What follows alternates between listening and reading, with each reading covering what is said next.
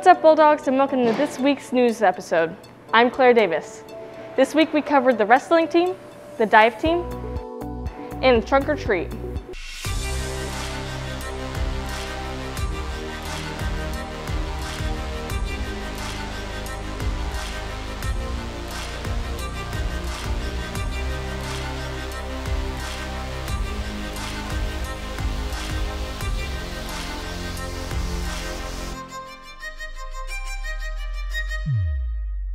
Practices for the CNHS wrestling team have started up recently. We sat down with team members who shared their future goals with us. BNN reporters Chloe Lavelle and Michelle Caldwell tell us more. We sat down with the head coach and athletes of the wrestling team to talk about their goals for the upcoming season. The first event is their Blue and White Night, which is on the 17th. My name is Matt Joyce. I'm the varsity head wrestling coach at Columbus North. This will be my 4th season here at Columbus North, 6th season overall. My name is Jared Slocum. I'm a senior here at North. This will be my 5th year wrestling. My name is Joseph Thorne. I'm a freshman. I've been wrestling for 12 years. We've got some pretty big goals this year, being top 2 in our sectional and top 2 in our conference as well. And we've got a full lineup coming back from last year. I think some good goals would just be getting the most people we can on the mats and making sure everyone is working as hard as they can, wherever they can. Our goal for our athletes this year is the same as it is every year. We want them to go wrestle with full effort and extend that into the classroom and into other aspects of their lives, and then come out of wrestling being better people. Me personally, I had a lot more people come up that are able to help push me, and I would just like to work as hard as I can work in my last year here. Really want to be East. That's my main goal, and just be East, be as many teams as we can beat. We've had some good off-season opportunities that I've been trying to make sure I participate in, and obviously we try to get the team to go to as many as we can, because the best way to improve is just more mat time. I've been pushing myself, lifting a lot. I've been pushing myself as hard as I can. We've prepared this year. We had great off-season time, good lifts, and all through the summer, and quite a few of our kids wrestled in club off-season tournaments, and I think our kids this year are more prepared than they have been in a long time. This is Chloe and Michelle reporting for BNN. The CNHS dive team had its first meeting this week. Reporters Luke Chandler and Brian Alvarez talked to the members about their goals of the upcoming season. BNN sat down with Cole Wheeler and Coach Decker to talk about the diving team. Hi, my name is Cole Wheeler. I'm a senior at Columbus North, and I dive for the CNHS Bullfrogs. I am Nicole Decker. I'm the diving coach at Columbus North High School, and I also teach 9th grade English. I started diving my freshman year because my brother dove, and I wanted to really see what it was like, and I ended up really liking the sport. This is my 4th year here in Columbus, but I coached for 6 years in Bloomington. So we practice all week, Monday practice, Tuesdays, Thursdays, and Saturdays. So for morning practice, we start at 5:45 and end at 7.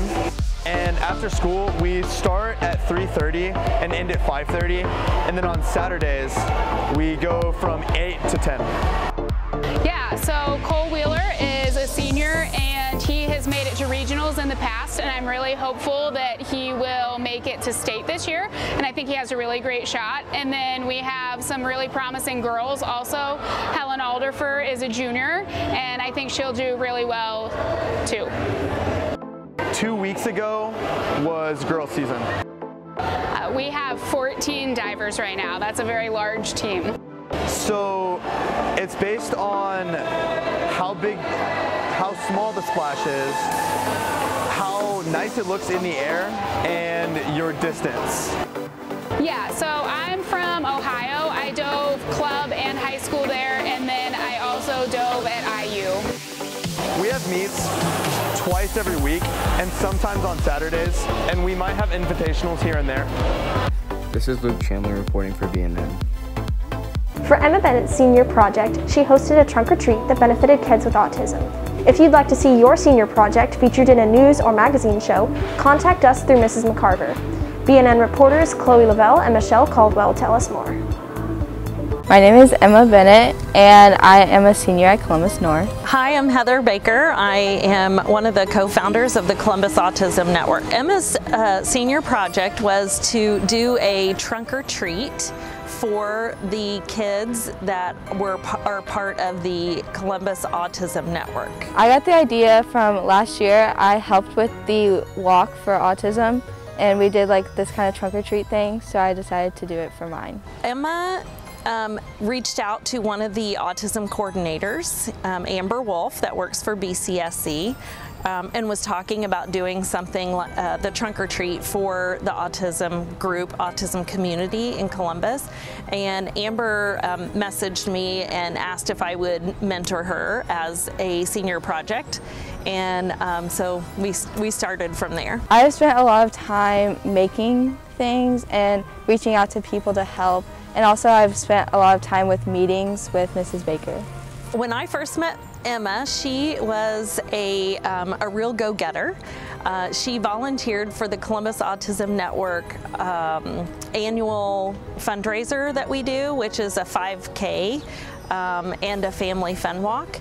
And of course, it was right after, or right before COVID, or right after COVID, I should say. And so she came and volunteered for that.